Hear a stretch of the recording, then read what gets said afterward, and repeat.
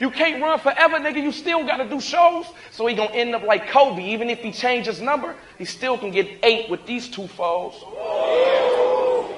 One call will make the homies touch you. You'll get punched in the face with a fistful of rings and think Kobe snuck you. Well, I ain't with the laughing. Let this nigga make a funny move, and I'm shooting more times than Kobe do when he don't want to lose. Get socked in the ring like a McFoley minus the goatee. You get 8 with a 24, but I'm retiring Roney with a season 16. Shit remind me of Kobe. I'm known to let him fly like the old Kobe. Soon as he stepped to the front, he defeated. Like homie on his tiptoes, I sidestep him. But I'm the Ginobili of the shit, oh. Guaranteed to hit the shot. I'm Kobe on the pick rope.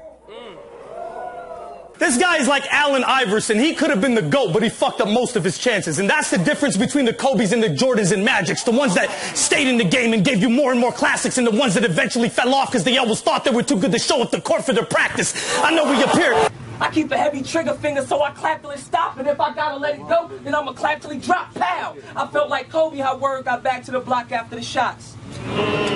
Pow, Kobe, Howard, back to the block, you see my angle, that 40 got a big nose.